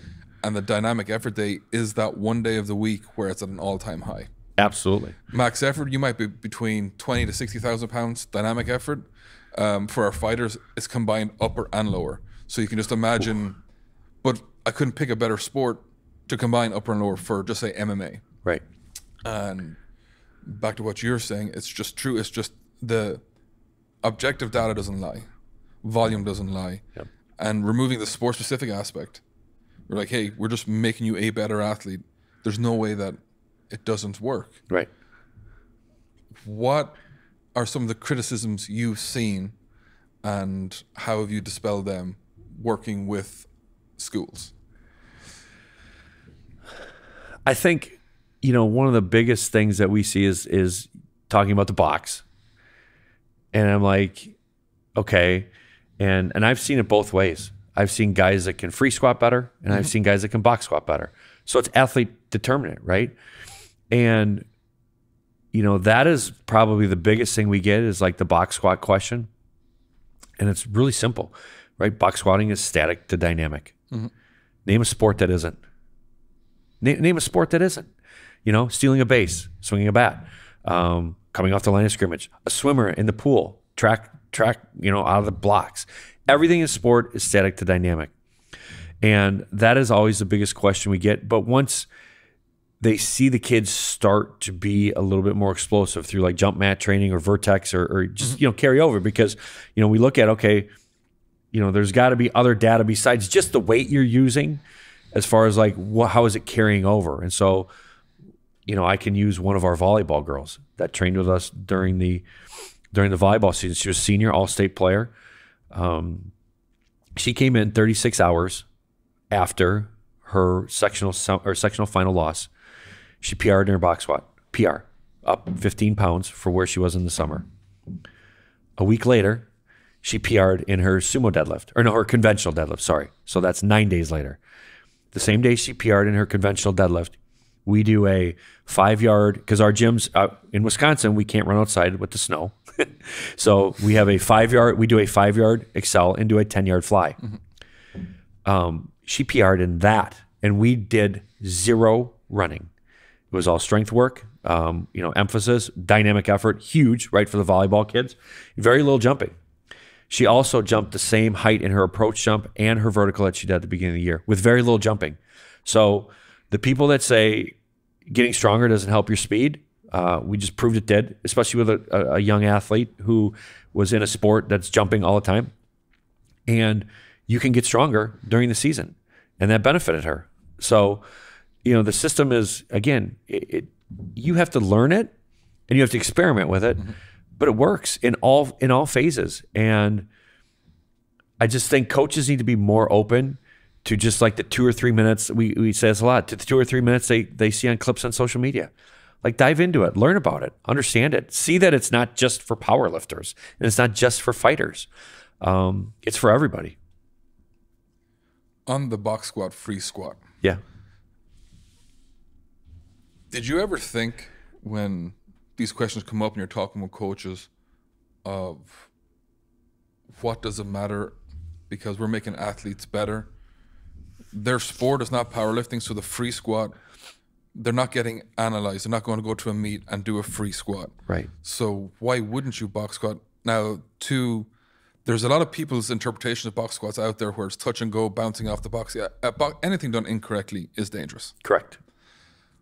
But when they go, free squats are way more or have a lot of advantage, or you're getting more range of motion, all this. But if we're doing our job right with accessory work, mobility work, well, then it doesn't matter. Like a free squat, technically, I might be wrong, correct me if I am, but a box squat gives you more coaching points, more cues, more data than a free squat. And if you're worried about mobility, well, a free squat is not what you do to increase mobility, right, to increase that. And we get into this debate back and forth, and I'm like, well, we're not. If you're a power lifter, yeah, you have to free squat. It's your sport. Your sport is actually around a free squat. Right. It's around a bench and it's around a deadlift. Correct. That is, and people get that confused when a power lifter is in the gym.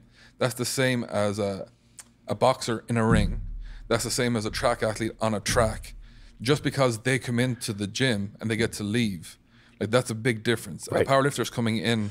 If they had a powerlifting gym here and a regular gym here, that would probably be easier for people to understand. And I think they forget about that. Do you ever think, am I wrong in that interpretation, or what do you think? No, well, I think it comes down to, very similar to like the back squat, front squat argument, where we don't back squat guys because it hurts their back, so we just front squat them. Well, I mean, you just put yourself out there as like, I don't want to work on the deficiencies of my athletes, so I'm going to give them something easier because I'm too lazy. Yeah.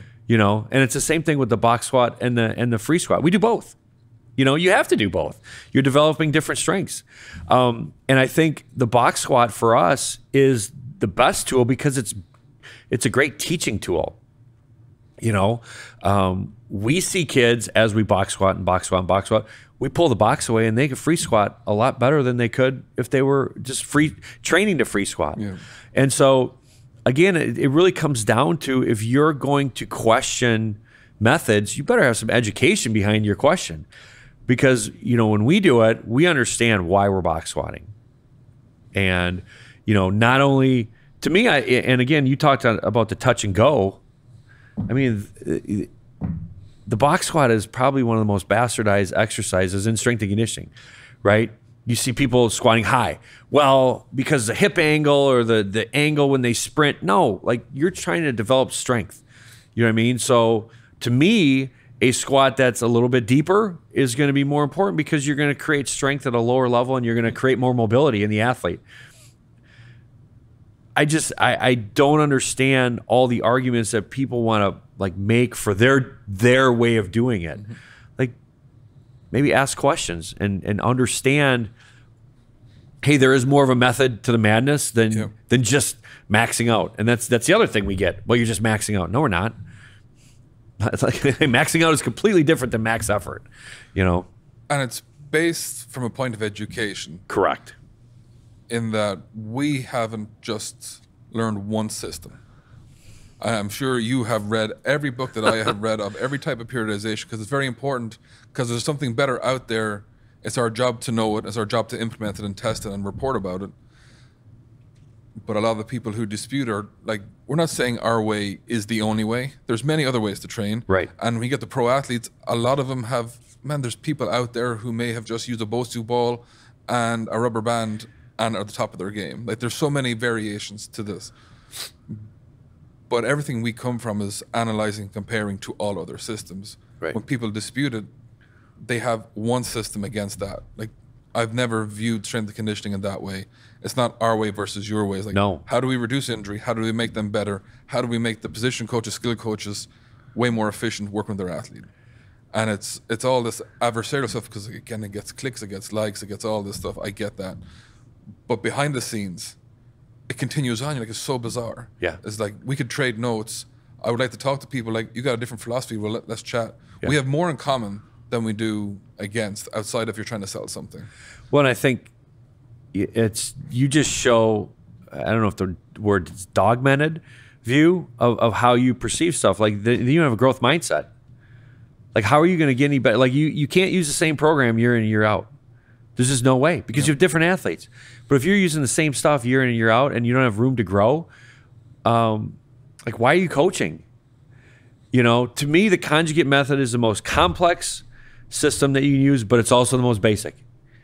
It's complex for people that really don't want to dive into it and understand how truly, truly specific it is to every kid. If you don't dive in, all you see are, you know, box squats, bench presses, things like that. That's not all what it is. There's so many special exercises that go into it. There's so many preventative exercises that go into it. But at the same time, once you learn the system and you really dive into understanding that you can still pull different parts of other things into it, you know, but once you understand what the system and how it works, it becomes like plug and play. You know, I saw this in this exercise, this athlete needs a little bit more of this. And then the best part about that is that after 3 or 4 weeks, then you see something else creep up. So then you have to adjust. And I think a lot of times, quite honestly, the reason people don't use the system is because you constantly have to be on your game. Mm-hmm. You constantly have to be watching, because you just can't give like person a corrective and be like, oh, in 8 weeks, they'll be fine. Well, in 8 weeks, they may have corrected that, but now something else pops up. And so that allows you to continually evaluate your athletes while they train. So you don't have to do like an evaluation every 6 weeks. I think, too, if you're an extroverted coach, you'll trend towards conjugate way more. Right. Because there's choice. But on the other side, that choice and the lack of, I would say, defined boundaries that you find in linear causes paralysis by analysis. Like, well, why the hell are you doing this, that?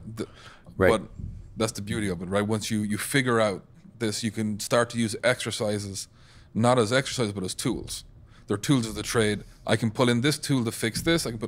But then people have used exercises as crutches. I'm going to lean on this exercise and get everything off and just keep going because it's simple. Right. And that works to a certain point, and then it doesn't. Then it goes backwards. Then you get injured. Right. And that's why there's a time and place for everything at a stage of an athlete's career. Especially the younger they are, as you said, you can get away with a lot more. In terms of, you can get away with linear for a certain point because they're going to naturally get better because they're growing older. But why would you not want to start them off on the right path? Well, I guess my argument against linear periodization is I use the in-season model. Name a football player that after 3 or 4 weeks of training camp that wants to come in and do 3 sets of 8. No way. You know what I mean? And with the conjugate method, you're constantly developing and maintaining. Through the hard camp is really hard to build strength. Mm-hmm. They're just, what I mean? But you're trying to maintain as much strength as you can through camp and then continue to build it through the season. Well, there's no athlete that after 2 or 3 weeks of training camp that wants to come in and do high volume multi-joint exercises. None. Or they come off a winter break. You can always tell, like in the high schools, when the kids have done that because they're doing 3 sets of 12 and the next day they can't walk up and down the stairway. Well, now they're shot for like the next 4 or 5 days. But if you've continued to create or keep, a decent amount of volume in your program with your accessories, and you continue to use max effort training, rotating exercises during the in-season, they don't get fatigued, right? Because to me, the day that's harder for the athletes is a dynamic day, right? I mean, that to me is hard. Like, to me, I think anybody can come in and hit 4 or 5 singles. You know, you smash it and then you get out of it. And then you do a couple accessories in season, you get out. You know, the dynamic effort day, you have to really understand it in season to really program it to a high level. What I also like is the ability it gives for goal setting. Correct. You're teaching your athletes the ability of, like, don't get too greedy, because you're going to come back around. Like, you have to, for max effort, have an optimal jump. Yep. Now you can achieve, you can start, I want to hit this goal. Well, here's your goal. Now we set a goal, and then they've learned how to put in a process to achieve it and to move forward. Dynamic effort day is the one day here. It doesn't matter what the exercises are. They just know it's volume. And that's a mental challenge. They're like, okay. And now they're playing the game of, well, I never thought I'd have athletes like, can we add 1,000 pounds more volume per day? And you're like, oh, this is a very strange request. Right. But now they're understanding the importance of volume. And that's the beauty of this system, and it's always evolving, and it's open for interpretation. That's so important. You can make it work for your athletes, and you have it within your own businesses. Every coach has their own interpretation of it based on the same foundation. Right. Which I don't know of any other system that allows for that variety. No, I don't either, because like if everybody was doing the same thing at our gyms, like in January, you know, first week of 2 weeks of January, everybody would be doing 10s, then everybody's doing 8s, and everybody's doing 6s, and everybody, like I kind of laugh a little bit when I see other gyms like talking about test week. Like how do you do that within a private setting? You know what I mean? Like if you have multiple gyms and you're doing like a test week, like at the end, well, I can't even, like, to me, I can't even fathom it, because I'm so ingrained in using this method, because really you're constantly always testing in certain capacity. But if you're in a private setting, shouldn't you have kids flowing in and out? Like a couple kids come in February. How are they ready to test in 3 weeks when the other kids are prepping for 8 weeks? You know? And so again, you're constantly evaluating. I really like what you said about the tools. You know what I mean? Instead of exercise, this is a tool for preventing injuries and getting stronger. And it just comes back to, you have to educate yourself, and you have to take a lot of pride in how your kids go about training. And if you're just throwing something on a grease board, or if you're just throwing something on a piece of paper, you're disservicing your kids. And you know, you're disservicing your adults or whoever else you train. And so if taking, you know, so-and-so's, whatever college program, I always laugh about that. Like people are like, well, oh, we're using, you know, Clemson's program from 2018. Well, it's 2023. I'm going to guess that they've made some changes in the 4 years. You know what I mean? If you think that you're copying someone's program from 5 years ago is going to help your kids, you have two major misconceptions. One, you're assuming they haven't changed. And two, you're assuming you have the athletes they have in their weight room. And both of those are incorrect.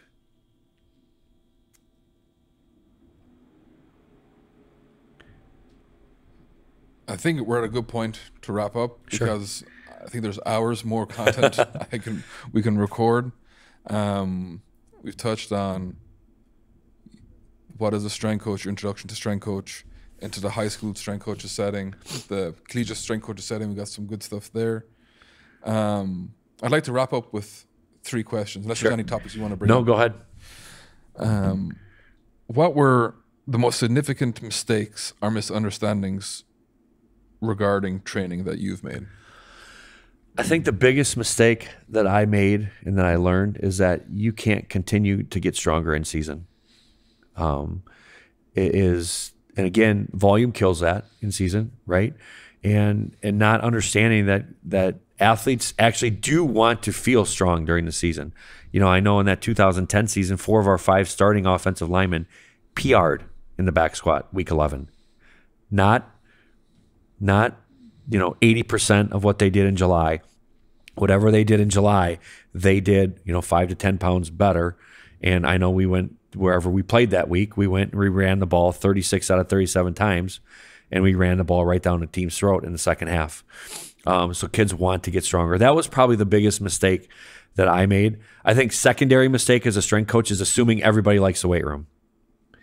You know what I mean? Everybody doesn't just love coming in and training. I think in a scenario like here, right, where you have the guys that do, but I think strength coaches need to understand that even in a football setting, not every kid's going to love coming into training. So you have to find ways to understand them as a person, and then how what you're doing in the weight room or on the turf is going to benefit them in the long run. Can you reference one book that made a pivotal change to your coaching outlook? I can reference two. Okay. The first is the Book of Methods. It just, just from the different ways things are set up and things like that. I absolutely love that book. Just from an understanding of who I am as a person, knowledge and gaining knowledge is important. Every single person on my staff got the 9-book Westside bundle this year for Christmas, because I think it's invaluable. The second book for me that's been very instrumental over the last year is a book called Twin Thieves by Steve Jones. Steve Jones is a coach at Kimberly High School. And Twin Thieves is a book about fear of failure and fear of judgment. And I think as a coach, I think the second one is the one that we all fear. Like, what are our peers going to think about us? And it's overcoming the fear of failure, because failure is how you get success, right? You have to fail to learn. And if you don't learn from your failures, then you're always going to be a failure. But also the fear of judgment.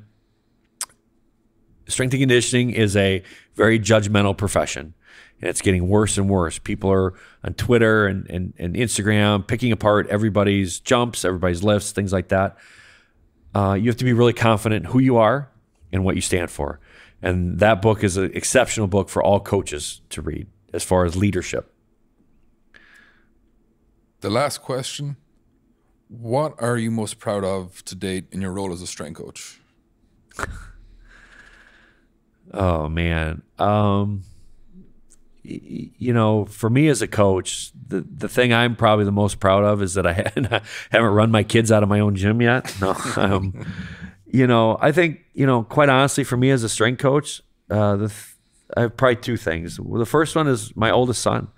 I mean, he didn't have a lot of genetic gifts. He wasn't, really explosive, but training him in our gym, and developing him and how teaching him the love for being in strength and conditioning, that it's going to guide him into being a better football player, because he wasn't, like I said, he wasn't very good.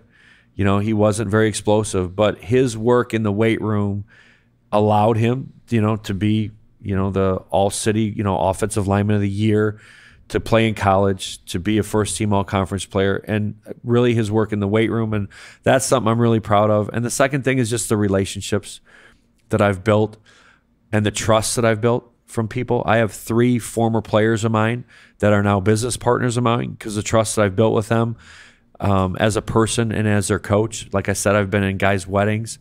And so for me, I think that trust that I've built with my athletes is probably the thing, outside of, my son's success, the thing I'm most proud of, because it tells me that it's more than just how much weight they had on the bar. It's more than just the money they made. It's more than getting into the Hall of Fame. It's more than winning Super Bowls. It's the trust that they had in me and the trust that I placed in them to be successful. So those are probably the 2 most important things. Where can our listeners and viewers find out more about you and your businesses? So we have, multiple Sports Advantage Instagram sites. The best way to find those is just at Sports AdvantEdge. And then we have Wanakee, Beaver Dam, Oconomowoc, and Verona right now. You'll see a lot of different things on our Instagram sites, things like that. My Instagram site, I couldn't even tell you what it is. It's like Brian Bott 23 or something like that. But that's more like personal stuff. But that's where you can find a lot of our business site.